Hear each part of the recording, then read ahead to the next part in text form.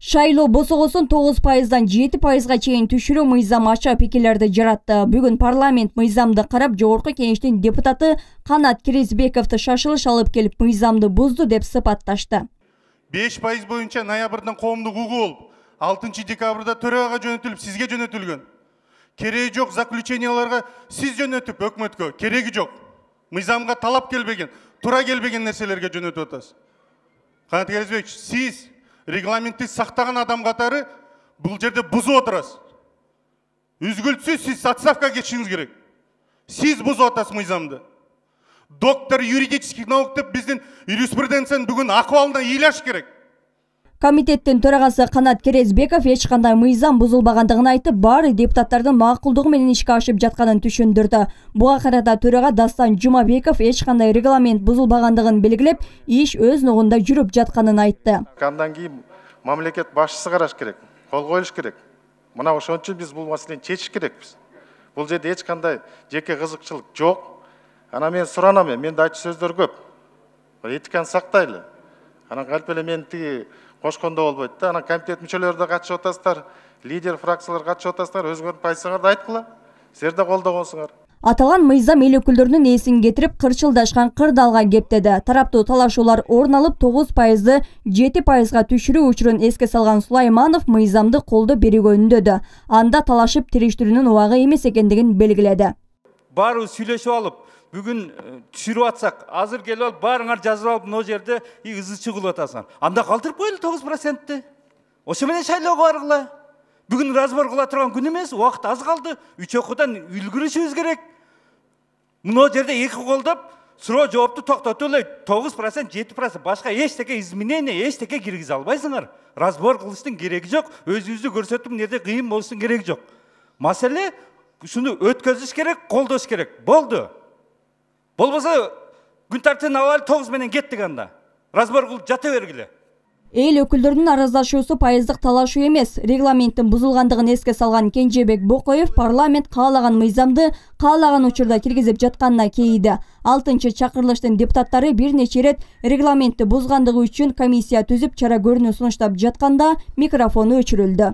Мен комитетте күн тартибине 2-чи окууга киргизе бер деп айта берип уже жададым.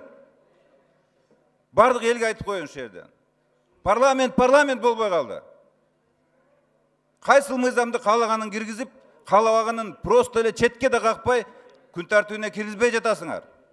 Мына өкмөттүн отчету боюнча, тиги башка маселелердин отчеттору боюнча, башка прокурордун отчеттору боюнча мыйзам киргиздим эле. Ошондуктан азыр мен урматтуу төрага сунуш киргизем. Ушул регламенттин бузулганы жөнүндө, бузгандар жөнүндө чара. Буга карата төрага жооп кайтарып, парламентте жакпай жатса, эч ким кармабай тургандыгын айтты. Парламентте жакпайбы сиздерге, эч ким кармаган жок сиздерди анда. Эч ким кармаган жок. Анда эмне кекетип сүйлөйсүздөр? Эч ким кармаган жок сиздерди. Төраганын мындай сөзүн талдаган Исхак Масалиев андай одуну сөздү айтпоого чакырып, анын жоопкерчилиги бар экендигин эсине салды. Анан анчамча урматтуу төрага, урматтуу комитеттин төрагасы моюнга алгыла каталарды. Эмне эле көрүп турбадыңар? Жок, мыйзам бузулган эмес, бузулган. Мейли сотко бер деп айтышыңар мүмкүн. Сотко бербейм мен. Мен бетиңерге айткам жетишет ошол. Абийли болсо түшүнөсүңөр, болбосо жок. Исхак Абсаматович, мыйзам бузулган жок.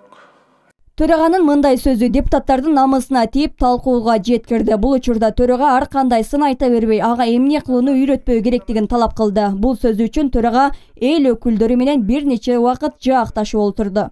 Ана мени ылдый түш, өйдө түш дегендей, сиз да этеттеп сүйлөңүз. Сиз канча бир нече ирет ушул микрофонго чыгып, менин адресиме, жеке менин адресиме сөз айткан сизге болот экен да. Ана мен айтып калсам, болбой калат экен. Анда сиз да бир аз этеттеп сүйлөңүз. Бул жерде эч бир идеальный эч кимдер жок. Баарыбыз бири-бирибизди билебиз. Камерага карап туруп жакшы сүйлөсөңөр, кылган ишиңер башы мындай Кудай көргүс нерселерди кыласыңар. Не жерде 200 адамдар турасыңар. Семизиңер бар, кыйшыгыңар бар. Буларга эч ким эчтеке дейлепсиз, урматтуу депутаттар. Ошондуктан бир кичине өзүңөрдү кармасаңар, кармап жакшы мындай болуп. Же бирөөңөрдү семиз, бирөөңөрдү кыйшыксыңар деп атабызбы? Ошондуктан өзүңөрдүн сыйыңарды билгиле, жакшынакай болгула. Мыйзамды депутаттар кызыл чеке болуп талкуулап жатышат. Алгач 9%ды 5%га түшүрүү боюнча долбоорду 5 депутат сунуштап, андан кийин 7%дык мыйзамды 21 депутат демелгелеп келген болчу. 9% кабыл алып утканда ушул жерде чыгып 5% деп кыйкырбай белеңер. Азыр эми бул жерге келип алып популист болуп кыйкырбай.